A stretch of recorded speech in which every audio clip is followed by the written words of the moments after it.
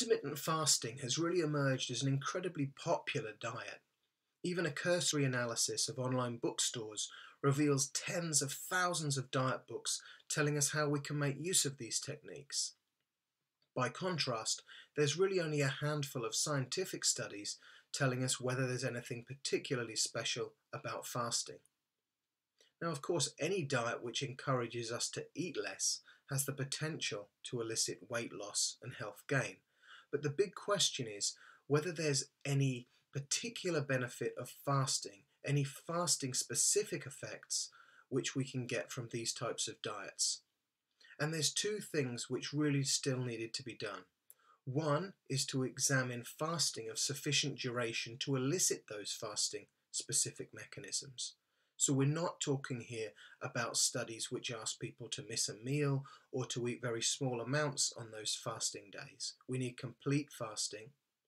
And secondly, we need to look at a relatively unusual experimental design where we're not just going to compare standard dieting with alternate day fasting, but we need to actually have another group who are going to fast for prolonged periods but without losing weight. So to that end, we randomized participants into one of three groups.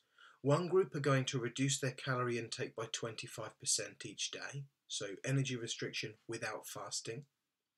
The second group are going to experience a matched degree of energy restriction, but by fasting for 24 hours at a time, alternated with 24 hours of eating 50% more than usual, so fasting and energy restriction. And then the final group did something which I doubt very many people have voluntarily taken part in, and that is to fast for 24 hours at a time, but then to completely refeed on the alternate 24-hour periods. And therefore they're fasting, but without any weight loss.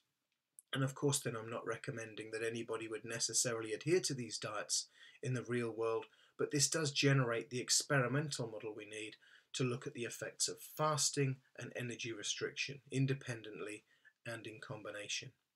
What did we find then? Well, as I mentioned, that third group are not going to lose weight through only fasting, but we saw very similar weight loss whether the energy restriction was achieved through a daily diet or through alternate day fasting. Critically, however, we didn't just weigh our participants, but in this study we used a special type of X-ray which can identify not just bone, but also separate out muscle and fat tissue. And what we found is that the group who were dieting every day, well, they were losing weight almost exclusively due to a reduction in body fatness. In contrast, the group who were doing alternate day fasting, unfortunately only half of the weight loss they experienced was due to a reduction in body fat, the rest therefore being fat-free mass like muscle tissue. Why might that be? Well, we measured components of energy expenditure in this study, and what we found is that that group who were losing fat and muscle due to their fasting, they were also reducing their physical activity levels and particularly their engagement in activity during those fasting periods. And we know that physical activity is incredibly important, both to maintain muscle mass and to maintain general health. In terms of general health, we didn't see any fasting specific effects on any health markers we measured, appetite hormones, or the expression of genes in body fat cells.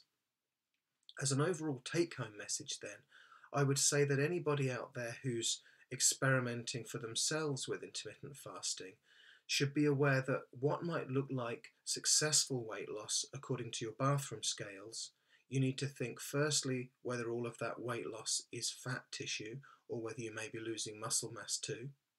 And related to that, you also need to be aware that on these types of diets you may have a propensity to reduce your engagement in physical activity. So think also about having an active lifestyle while you take part in these diets.